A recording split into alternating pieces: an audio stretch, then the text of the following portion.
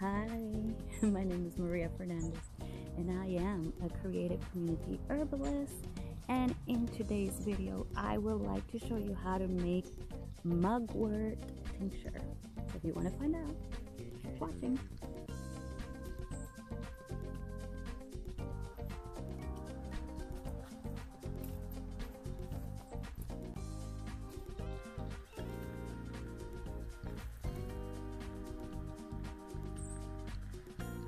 Mugwort. I have already started. I have a jar, a recycled jar. I believe I had like strawberry jam here, but this has been sterilized. You know, I put it through the sanitized part of the dishwasher, and I already collected some of the mugwort. But what I like to do is cut the upper part. And the mugwort, it's a little bit of flowering, and what I do is cut the flowering top into my jar, as you're seeing, and I'm gonna cut this all the way to the top. What you are gonna need is scissors. Correctly identify Artemisia Vulgaris, that's the botanical name, Artemisia Vulgaris, and have scissors, and then have 100 proof vodka. Some people sometimes have 40% proof vodka, which is fine. It's just I like the whole balance of 50% water, 50% alcohol. It's not super strong. It has a very rounded, soft taste, you know, as opposed to very strong drug-like tinctures that use high grain alcohol. And 40% means it's just less alcohol, and alcohol draws out the medicine part of aka the poison of the plant, and then also water has, you know, the force to pull out certain constituents. Constituents is a plant has so many different parts and medicines, and they're known as constituents. And so the alcohol, the vinegar, the honey, the water, they're all gonna do their own little dance, right? Their energy is gonna get absorbed together. And the reason why I like using fresh plant is because the plant has still that life force, versus when it's used as dry it just has a different content. I like using the dry mugwort to make like drink pillows, or make a tea, or when you already have dry, you could use it to for incense, you know, for saging and cleansing and clearing. It's very potent. It's mugwort, you know, it's good for cleansing your house or sacred space and invite positive energy. So as you learned, mugwort botanical's name is Artemisia vulgaris, and it's in the Asteraceae family. If you wanted to know, it's very aromatic and bitter. And you know, back in the day, as they say, the herbalist house, the healer house, the midwife house, you would know that they were an herbalist or a healer because they would plant Artemisia around their doorway. And so either that, or they had like an Artemisia plant in their doorway. That was like kind of like the mark of the healer. So it's a you know, this is how like the plant was able to get transplanted and live on. It's a very, very witchy plant to work with. It's definitely one of the plants that is here to help us women, especially if you have, you know, a uterus and you have cramps, and you have, you know, you want to regulate your hormones and ease your pain from cramping, as mugwort helps, you know, release that stagnant blood and move things around. She regulates your hormones, removes stagnant blood. She's just a powerful mover. I love this, and I'm excited to try. I have chickweed and I have motherwort, and now that I have mugwort, I'm gonna create this super cool tincture that is equal. I'm gonna make a concoction of a little bit of chickweed, a little bit of motherwort, and a little bit of mugwort. So maiden, mother, and cronewort, the 3 archetypes, right? It's gonna be really powerful, and I'm really looking forward to this medicine. Like, ethical harvesting is really important. So you want to make sure that if you're gonna harvest some mugwort, that you do it right then and there. That don't leave it for another day, because we have to be really conscious about what we're doing, how we're doing it. And a lot of the plants that I use are invasive, and you take some, but you don't take the whole patch. You plant some seeds as well, and again, I take some, I take enough for what I need, but I don't take more than what I need, because it would be so rude. Like, the plant wants to work with you, and it would be completely, you know, rude to just take some of the plant and then toss it away and not even use it.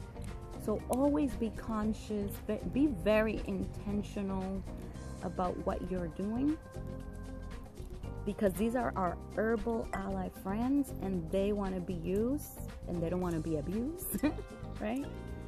So that's something to, you know, really think about as you're harvesting, because a lot of people are wild foraging, and you know, it could go quickly to that colonialism. This is all about mugwort. The point being is that we want to be conscious and not overtake and overstep our boundaries with our herbal friends. We just want to take enough. And for example, here I am making this jar, and this jar I know is going to be for a friend, and then I'm going to make one for me. And so that's all I need, and that's going to last long, because you don't need a lot of mugwort tincture, as mugwort is used, you know, not every day, is minimal. And again, you always take 5 drops or 10 drops and see how that works, you know, and you use it for a little bit. I would say if you're pregnant, please avoid mugwort, as it will cause a miscarriage. So, you know, this is a plant that you do not want to use if you're pregnant. So I just pour some of the alcohol, and I am going to label it with the name. And one way that you can learn the botanical name is to write it on the label, so that you practice saying both names. You could call it mugwort or Artemisia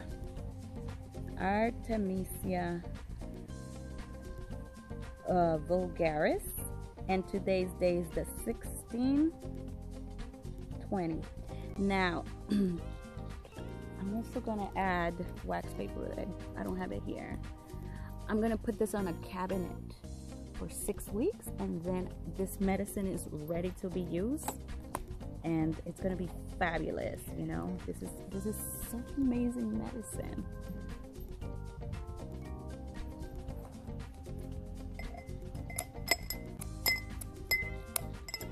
I am cutting the flowering top part of mugwort, and I'm using the stems, the flowering part, as you can see, to make a third eye opener tincture of Cronewort, mugwort, Artemisia vulgaris. As you may know, plants go by different names, and it's good to know as many names as possible. It's also great to know that there's different varieties. So some will have wider leaves, some of them will be taller. So there's just different ways to identify this plant: by smell, by the way it flowers, by where it grows, little things, details, right? We're studying the different just identification. Just like us human, plants are so individual and unique. The detective work of herb is up to you. There's so much to learn. Read books, look up sources. There's so much out there. It's beautiful, beautiful world out there.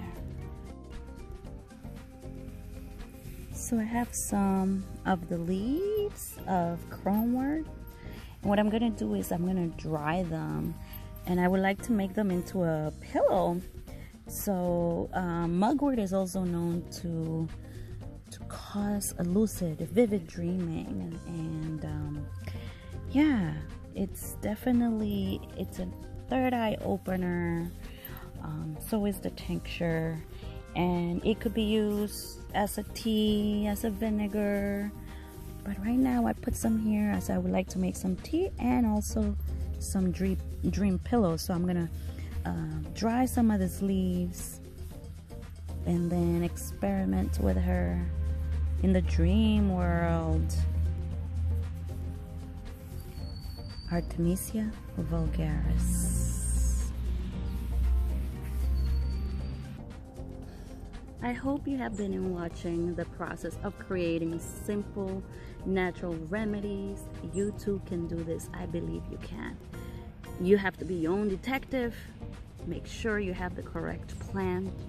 Remember that herbal allies are here to connect us to nature, you know, and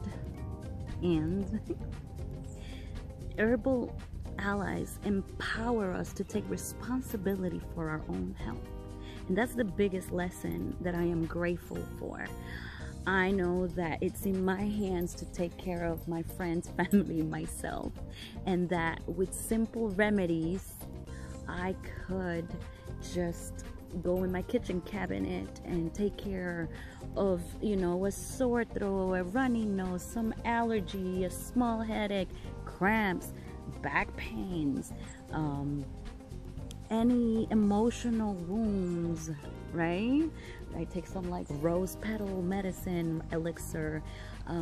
I know that plants are here to nourish and heal us, and Western medicine has its place. There's some chronic diseases, there's some disorders and certain conditions that people do need medicine and certain surgeries to help with. However, for the majority of us, there are other ways that we could heal. We don't need that quick pill. We could just go out to nature and make friends. You know, you don't need to know all the plants. You could know the plants that grow right outside your yard, in your garden. Like, just look outside when you go out in a nature walk. It's all about being connected to what's available, right? Because we want to be ethical and conscious, and we also want to bring these herbal allies into our bodies, so our DNAs are evolving, because they are collecting the sun rays from outside. They're, you know, vibrating with the frequencies of Mother Earth, Gaia. And as you know, this world currently, we are changing. We are in a quantum shift of, you know, changes that we can't see with the naked eye, and yet we're feeling it. Planets are moving, consciousness is opening, and this tincture of mugwort is a third eye opener, and this is going to give you more lucid dreaming. It's going to help you expand and evolve too. So please be adventurous. Please go out there. Please just connect. We're looking to connect. Humans are not the only people we could connect to. Plants are here to connect with us as well. And so, thank you for watching my video. Sometimes I go off in like random rants. And so, I would like to say, if you have watched this video and liked it, please give it a like, subscribe to my channel, and leave me any comments as far as questions or any suggestions as far as like what I should do to help this be better. I hope you have a beautiful, blissful, and blessed day. Thank you.